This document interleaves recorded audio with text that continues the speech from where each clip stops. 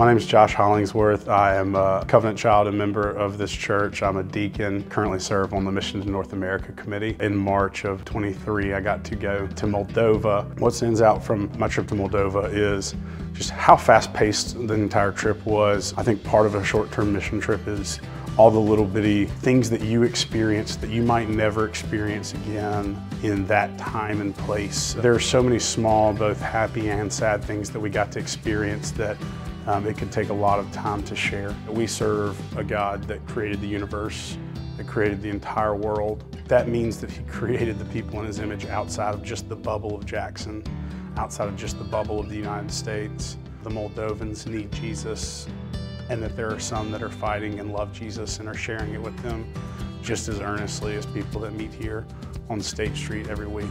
And to get out of that bubble is important.